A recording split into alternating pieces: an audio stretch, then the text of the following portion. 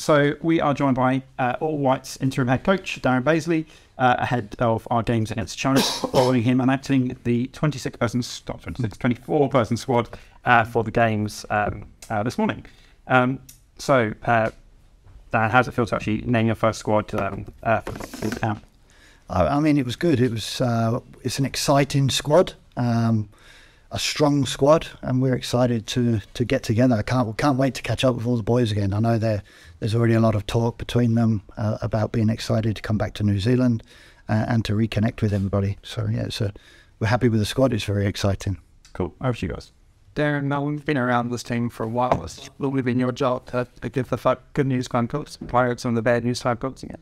What was it like telling Callum that he was in a all-white squad for the first time? Yeah, I mean, that's the good part of the job, telling people that they're in, especially somebody for the first time. I've got good relationships with pretty much all the players in the wider squad. I've known them all for a long time and had previous working relationships with them. So even before I was made interim, I was still connecting with most of them through my role as assistant, but also through previous roles. And Callum's one with, I keep in touch with and constantly message him through the season. He's had a good season. So that was a really nice phone call. I've spoke to everybody or most people in the wider squad. And obviously there was some disappointed people that haven't made this squad. We've now got players that are playing around the world in professional environments that haven't made this squad. So that's good for New Zealand. Just thought two others who are back after quite a while away is Alex Reid and Max Mother. I think last time you were Alex's head coach, he was playing as a striker. And what was it like to sort of give him that call, especially after his recent injury? Yeah, Alex is a great lad. Obviously known him a long time. He had the setback, with his injury, which was tough for him. But I felt like watching, as I do watch the Phoenix, he's come back from that injury and performed really well. And I actually think he's progressing his game, developing his game. He's starting to look more positive in possession. He obviously got his goal, which was great for him. But he's starting to affect the game really positively. So, we looked at previous squads and previous selections, current form, availability, positionally as well. And it was the right time for Alex to come back into the squad. Darren, just on your role in this team, last time we spoke, you were given the job, but you're in as an interim. Is your name back in the hat? If you had any, conversations about, potentially becoming the all-white head coach? Yeah, I mean, I'd like to think that I was always in the hat because, we went through the process with New Zealand Football, through the interview process. Right now, we're just concentrating on this window. I can't wait to get the boys back together. My job now is to make sure that the environment within the camp is as good as it can be, and that we put on a couple of good performances against China, and we'll see what happens after that. Are you still considered though? Is your name back in the hat? Yeah, because you told me last time that you didn't get it. Did you take it out? I mean, for you, is there another chance? Another chance that you can. Well, I've never felt that I was out of the equation. I've never been told I was. I've been kept informed of the process all the way along. Andrew, New Zealand Football, told me that there was a preferred candidate that they were speaking to. That's fine, and he's always said, we'll just go through that process and keep talking. I'm fortunate enough, I feel, and proud enough to be given the opportunity to be in the shoes. So I suppose I've got a great opportunity to put my best foot forward in how this camp and these performances go. And like I say, we're really just concentrating on that now, haven't looked too far ahead. And no doubt there'll be conversations after the tour. And your assistants around you that were named yesterday, can you just sort of explain the thinking of why you've brought those guys in and what they will add to this group? Yeah, I think it's really exciting to have those three, especially as ex-All-Whites and as ex-World Cup players coming back into the squad. The window is such a short window. So you do look at, we need quality coaches, but we need quality people, and we need people that can add to the environment. And I know that those three will add to the environment and add to the whole process of being an all-white and help. We've got a very young squad, so I think having someone like Simon, especially, that has done so much, within the all-white environment, be able to give and impart his experience and his knowledge of not just football but playing for the All Whites, I think that's going to be massive. And just finally for me, on Subfreet, he's been out for a while. This environment, he's still recovering, but hopefully be back in June. How is he going? And the realistic chance of him being there in June, is he tracking the right way that you know? Yeah, I mean, I constantly keep in touch with Sarpreet. It's great to see him back playing. This window is probably too early for him in regards to the injury that he's had and that he's been, looking after. It's one of those injuries that, could flare up. So he's very conscious of that, and he really needs to get his club career moving in the right direction, which it's starting to again. He was like not upset, but he just wanted people to know that he wants to play for New Zealand. Timing not quite right for this window with the travel and the short window. So yeah, I mean, he definitely made it clear that he wanted to play for the All Whites this year. Darren, how do you feel sitting at the top table, but I guess there's still uncertainty about what happens beyond March? I'm enjoying it. It's I'm very privileged. It's it's a great position to be in, whether there's uncertainty or not. I'm enjoying it. It's something that I've done for a long time. It's not a new position, as in working with the All Whites, preparing for a tour, preparing for a window, preparing for games with this group of players. So it's something we've been doing for the last sort of 8-10 years. So yes, it is slightly different sort of being in this position now, but I'm enjoying it, and I don't necessarily feel the pressure of it's an interim role. Let's do the job we can while we're in it. Yeah, I guess on that note, New Zealand Football said they'll be looking at what happens in March, the environment, the performances. What can you do you think, to state your case in this window? I mean, I think I can be myself. Like I've said, it's the window, and when All Whites come together, it's not about me. It's about the players. It's about making sure that the environment is the right environment for them, and that they're organised and it's professional, and that we, all the players, when they go on the pitch, know their roles and responsibilities, which is great that we can have some continuity, because we are quite a long way down the track with a lot of those things with this group of players. So it's good that within the staff and everything, there is quite a bit of continuity with a few new faces, a few new opinions as well to add to that. I think it's something that we've been gradually growing over the last 2 years every time we've got together, and we'll continue to do that. We need to continue to develop the playing style and the environment for the players. But yeah, so my job's the easy job. The players have to go and play. So. And with Simon and Glenn, how long have you been talking to them about potential roles? I mean, I do speak to them pretty regularly. It's I suppose it's quite recent that I've talked to them about roles, because it's not been my position. They're two good people that have connections to New Zealand, obviously, and I think it was only a matter of time before both of them were involved. I was lucky enough to be able to be the one that's brought them into the environment, and I think they're going to add great value for us. Yeah, with Simon particularly, what do you think he'll bring? What are his qualities from your point of view? Yeah, I think experience. I'm really looking forward to hearing his opinion on everything, and just mainly on game day, the insights that he can bring on what's happening in that game right there, when it's all fast and everything's going on, and I need somebody to be able to give some opinion and some experienced knowledge of how we can affect the performance within the game. I think he can be of real great value, as well as him helping assist put together the environment for the players. Darren, how different do you think your style of coaching is, and I guess your style of play, to what we have seen the last couple of years under Danny? I mean, as I was part of that group, it wouldn't be drastically different in regards to style of play, because I've been part of that process of helping put those performances together.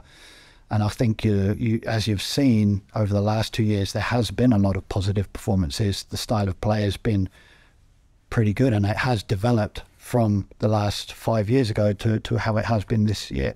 Obviously, the results have not, in the past 6 months, not gone the way we wanted with regards to Costa Rica and those Australia games. But I think across the board, it's been pretty positive, and definitely performances have been tracking in the right direction towards a certain style of play. our job now is to take those performances and turn them into consistent results against big teams. Is it tricky for you coming into, I imagine it'd been weird going into a job being like, you've got this job for a couple of weeks and then you don't know what's happening after that, because you probably want to make your own way of doing things. Like, how are you, I guess, approaching this? Probably approaching it by saying, well, we're going to give it a great shot while we're in this role. I don't look too far ahead right now. You know, we've got a job to do, and make sure that this is as positive experience as it can be for the players, and let's put on a couple of great performances in these 2 games. Darren, you mentioned a couple of times you're not looking too far ahead, but it sounds like you've been keeping in touch with Andrew in terms of the process. What's your understanding of where it lies and what the plan is beyond this looking at his June? Yeah, I mean, he's said in the press, and like I'm saying, I don't think there's going to be any discussion about anything until after the window. After that, I suppose they'll have a look at my performance within this window, and then decide whether to continue discussions with myself or to continue discussions with other people. You mentioned about Sudbury. Ryan is in a similar boat. What have your chats with him been like, and where is he at? Yeah, Ryan's in a good place right now. He's another player that, again, I keep in touch with regularly. He's been through quite a bit over the last few years. Different to Sudbury, as in he hasn't played for the All Whites for 4 years. So for him, it's a timing thing as well. He's still managing his injuries and looking after his body. And right now, during the international windows, he uses those weeks to use that to maintain his body. So he's not quite ready to take on extra footballing activities right now. But again, he's one that, he was keen to not roll out playing for the All Whites again. And I'd like to think at some stage again this year that we'll see Ryan Thomas in an All White shirt. You obviously don't get Bill and Ben, but get Marco back. So does it sort of balance out a little bit, that situation, having someone like Marco come back and the experiences that he's had in the last few months? I think every window this happens. You lose some, you gain some. This is the difficulty with the international football. Not everybody around the world stops. So the MLS doesn't stop for the window. So it becomes harder for those players. Now Bill's in a different position to a Michael Boxall, who's been at a club for a number of years. He's just transferred or traded to Charlotte, which is a big club, and the club, between him and the club, have asked that during this window he doesn't leave because they've got games, and they're a little bit short in his positional area. And being a new player that they've actually paid quite a bit of money for, and it's an investment for them. So what they have agreed is that that they'll make him available for future windows. So that's good for New Zealand moving forward. And in this window, it just means that somebody else has an opportunity. Get the likes of Marco, and I think Tommy comes back as well. Yeah. Having that experience around a reasonably young group is important. Yeah, I think when you look at the squad, we've got a really good blend of some experienced players with a lot of caps and a lot of age. And we've got this whole group of young players that are actually not young really anymore. When you look at some of them, it's an exciting group with a good blend. But it is, I suppose, when you look at it, the core group is that younger age group. But we've got some good leaders in the older players that really do help those younger players continue to develop. Darren, in terms of some of the tougher calls, would it be fair to say perhaps those fullback positions for the ones where, especially is behind Libby, and perhaps on the right with some of the areas where it's sort of tough to leave some of the players out? Yeah, like I said before, we have left out quite a number of professional footballers out of an All-White squad, which hasn't always been the case, in the last sort of 5-6 years within New Zealand football. So, we had some difficult conversations with players. I'm comfortable with what we've got, with the squad we have. I think it's a good balance across the squad. It gives us some flexibility positionally as well with a certain few players. But yeah, there is players that, I'm sure would want to be involved that have missed out. And we've got some players like Francis de Vries and Nico Cohen that are still returning from injuries that pretty much weren't available for selection.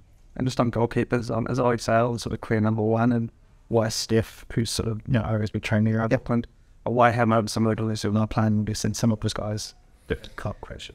Yeah, we had long conversations with all our staff and the goalkeeper coaches that we speak to regularly. We all still think that Ollie has done really well with us. He's performed really well consistently over a good number of years now, and yes, he is the current number one. Stefan's obviously a very good goalkeeper. You know, he's gone through some stuff at his club, and he's now removed himself from that environment. But again, I'd be very comfortable with Stefan playing. He's a very good goalkeeper. When we look at bringing in a third goalkeeper, it becomes difficult. We have some very good goalkeepers around the world. When you look at Michael Vout in Germany, who's currently not playing at his club, but if you look at Nick Zanev and Max Crocombe, both in England, consistently playing football at a good level and performing. So to bring players from those environments that don't also stop for the window, it takes them out of playing for their clubs to potentially travel across the world to then train 3 times and sit on the bench.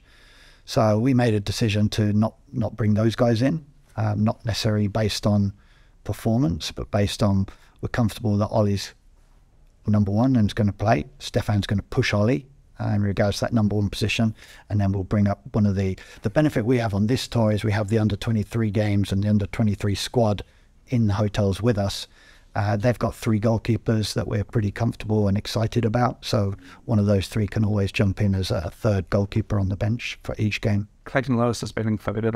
Does he have to play for the Phoenix before the window to come, or will you bring him in anyway, and there's a chance he could perhaps make his return with you guys? With Clayton, we've left it quite open. He's a valued, strong member of our squad and has been for a number of years. So we'll see how we'll monitor him over the next sort of 2 weeks, and then we'll bring him into camp. We'll monitor him in camp. You know, if he's played beforehand, obviously it means he can do a little bit more during the week, and then we'll just see how he is. You know, he's ahead of schedule, as he always is with injuries, seems to be. So it's good for us that he's getting close to being available. If we feel like he's fit enough and he's ready and we need him, then yeah, I don't see why we wouldn't put him on the pitch. And if he's not fit, is he someone sort of on standby to back up, or do you feel he's got enough cover? No, we've sort of added to the squad to give Clayton that time. Obviously, if you look at the squad, we do have other midfielders. So if Clayton's not available, we're comfortable. We have enough cover in those positions to deal with that. You touched on the short window because it's a Thursday night game. What's the sort of, can you give us a sense of, in terms of players being able to train properly, what it's going to look like on that Tuesday and Wednesday, just sort of, I guess, the environment for it? Yeah, I mean, we'll start training on the Monday, but if we look at the players available for Monday, we'll be at probably 7 or 8 players. So come Tuesday, we get most of our players arriving on the Tuesday, but some of them arrive in sort of early morning, so they won't be fully able to train on the Tuesday. So Wednesday is really our key session, the day before the game, for the first game, where we will have everybody with us. But even that day, we'll have had players that have travelled and arrived through the night that day and arrived early morning on the Wednesday. So that makes it quite difficult. But again, it's something that the players will deal with, we'll deal with. We've got a big enough squad to make sure that, we don't put people in a position where they're not comfortable playing with regards to fitness and potential injuries. So, yeah, it is what it is with international windows, especially in this part of the world where people are travelling and losing a day because of the time difference. But so it's something that we'll deal with. No problem. We'll be Kiwi and we'll deal with it. This most important question: what will be your sideline attire?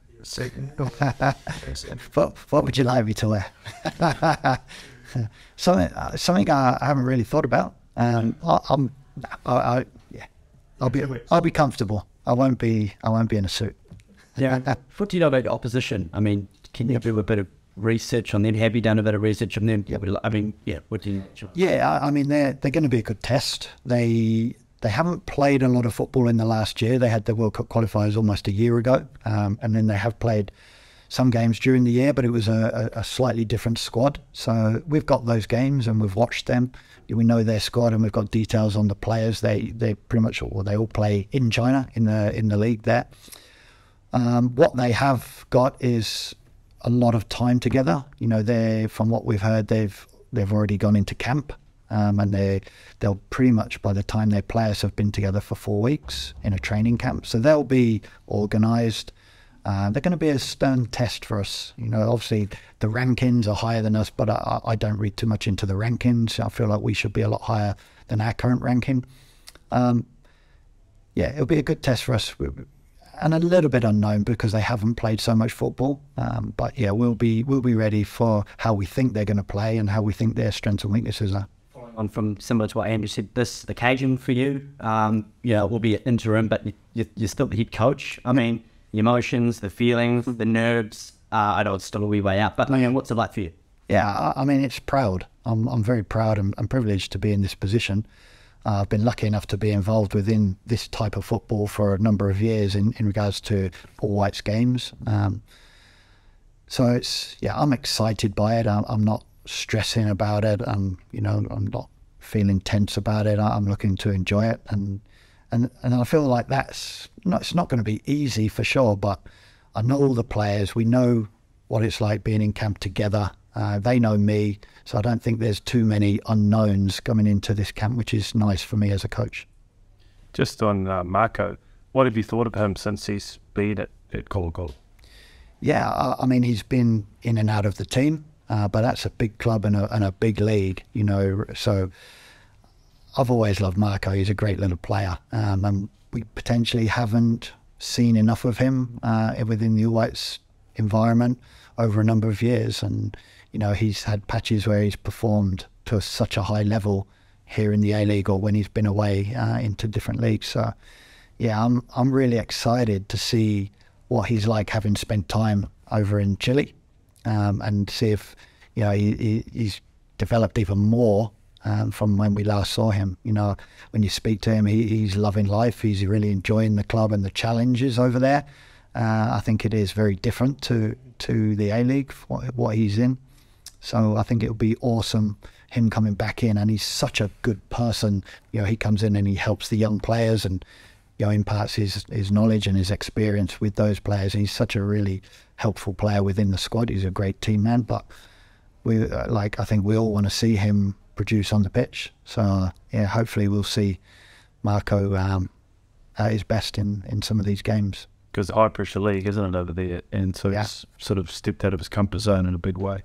In a big way, and it's been a massive challenge for him being over there, but one that he tells me he's enjoying and loving. So hopefully coming back here, he'll be able to bring a lot of that stuff to here and really go and perform on this national stage for us. And just finally, back to that compressed time you've got the schedule. Any early thoughts on how you use the 24 players across what you've got 2 games in 4 days? Any early thoughts about how you would juggle it? Yeah, I mean, we've got some early thoughts regarding when players arrive. But the first thing the players will do when they arrive is go and see the physio, go and see the SMC guy, and have a check. We call it the player check-in, and see how they're feeling and see how their legs are. We'll pick a team to play in the first game, based on who's the fittest in that moment and who fits the squad. It probably will affect some of the decisions, but because like I say, we'll have players that are travelling across the world and arriving the day before that game, which is slightly difficult for them. And we'll have also had other players that will have been with us for 3 days. So I mean, it could benefit some players for that first game rather than others. Yeah. Darren, Chris Wood's obviously a massive leader in this team. Yep. He was quite outspoken background the Australian games. What have your conversations with Chris been like leading up to these fixtures? Great. My relationship with Chris is great. I've known Chris a long time, and we've talked regularly over the last 10 years.